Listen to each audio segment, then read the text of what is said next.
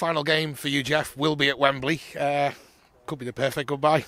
Well, I'm hoping it's third time lucky for me. I was injured at the one at Fleetwood. Obviously last year it didn't go as planned, so hopefully it's a fairy tale.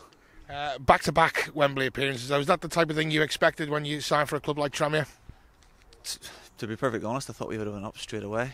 Obviously that was our own fault as we didn't, but like you say, we got a chance now Saturday to put that right and look back my last couple of years here as a positive.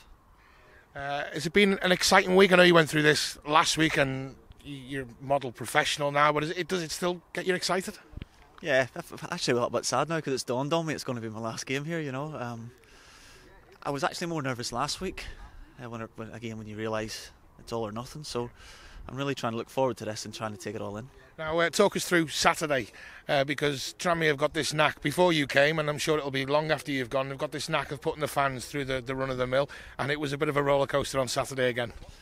Again, we shoot ourselves in the foot, don't we? And then we do well to turn it around, and then we shoot ourselves in the foot again. But no, I think our quality's shown through, and I watched the game back myself, and we deserved it. Was there an element of pressure, do you think, on the shoulder of the players? Because on paper, you look at the draw, a one-off home game against Ebbsfleet to get to Wembley, you'd take that all day. But there's that added pressure then, though, if everyone expects you to win.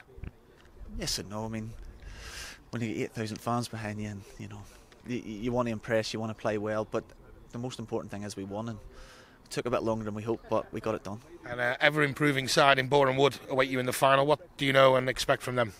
Well, I know was it 2-1 at ours and 2-2 at theirs, but I didn't play it there, so it's quite fresh for me. I don't really know a lot about them, so hopefully I can just concentrate on doing what we do, and hopefully that'll be enough. And Saturday will be your most memorable performance in a Rovers shirt, but aside from that, do you have some more great memories to take back with you?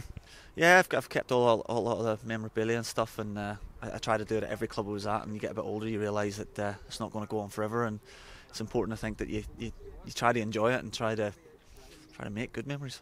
Now there will be a little white army behind you that have been behind you for certainly the last 3 years anyway. Is there a message for them guys on the way down there on Saturday? Just keep supporting us the way you have been. I mean, Saturday, even when we went 1 down and 2-1 down, the fans were great, and I know it's a bit of a cliche, everybody says it, but they do give you that little extra 10%, so the fans can really help and get behind us and support us. Been a pleasure to work with you, Jeff. All the best. Thank you very much.